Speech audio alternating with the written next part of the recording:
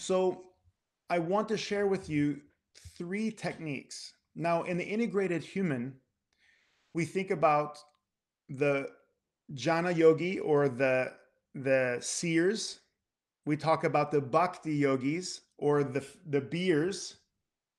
And then we talk about the karma yogis or the doers. So seers, beers, and doers. Okay. And each one of us have a strength in these different areas. We have some people have the strength of visualization and determination. Some people have an emotional skill. They're able to throw lots of emotion on things and motivate themselves through their emotions. And some people are just doers. As long as they're able to do something, they're fine. And each one of those types of people have different access points to their own personal success. So that the seers, what we generally use is the soundbite of success. And what do I mean by that?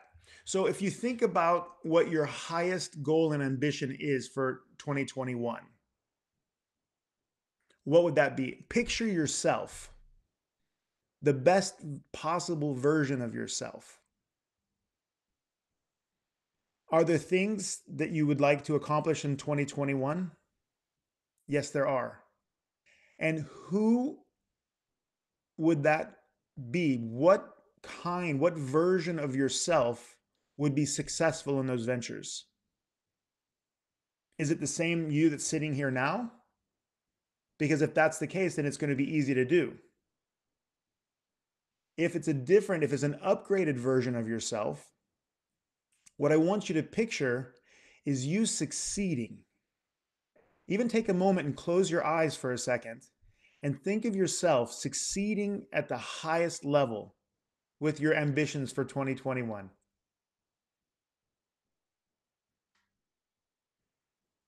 Now, when you get excited about this,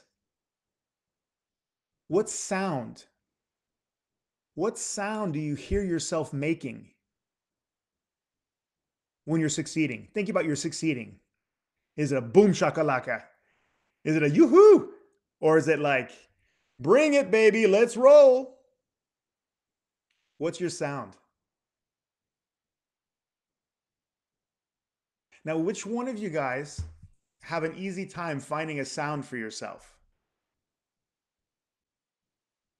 And you guys are most likely very powerful in your minds. That means that you have a special skill for that. Now, don't worry if it didn't come easy for you. Don't stress because we're going to fix that. We're going to fix it because we're going to find two other access points, and I guarantee you one of those are your special skill.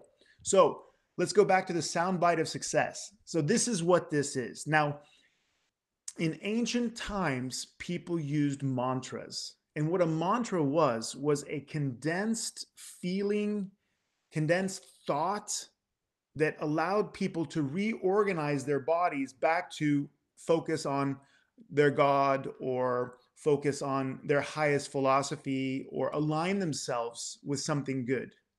So very often they would use these like a mantra.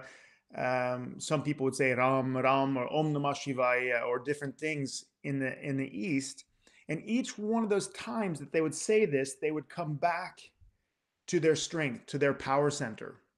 So what I would like you to do, if it was easy for you to find your soundbite of success, that is your new mantra.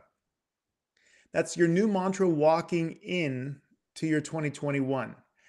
And why am I saying it's your new mantra? Because I want you to say it. If you really felt that it was juicy and good, I want you to have that and I want you to say it as you get up in the morning, as you walk to work, as you're walking between people, you're shaking hands, and I want you to continually remind yourself about your highest goals and ambitions. And why is that? Most of our failure doesn't come because we're bad people. Most of our failure because we go to sleep. We forget. How many of us have opened up a bag of potato chips and then look down again and it's all gone? And you're like, hold on a second. Did I eat that whole bag of oh my God, right? Who's done that with a chocolate bar? I mean, I know I have, right? And it's because we fall asleep, we go unconscious, so we have to make the decision to become conscious. And that's the biggest skill. Now, when I only with Ben and Jerry's, nice. So when you're working with your mantra, you're constantly reminding yourself to be awake and reminding yourself to represent your highest self. Does it make sense? Because if you're not really interested in waking up and making the better decision, then I guarantee you that it wasn't something that you were interested in doing anyway. So, which one of you had an easy time finding the sound bite that you'd like to use? Like when you can really imagine yourself making a great sound when you win. Raise your hands. Excellent. So, what I'd like you to do is, I would like you to do me a favor and use that sound a lot. In your head, you can think it or you can say it. You don't have to do it right now. I'm not saying right now, right? But I want you to use it every single day. Like if it's a boom shakalaka, or roll 'em, or whatever it is. Think about walking into your room, you're going into a challenging meeting, and you're gonna say it. You can keep that sound, with you all day long to remind you of how it feels to be successful.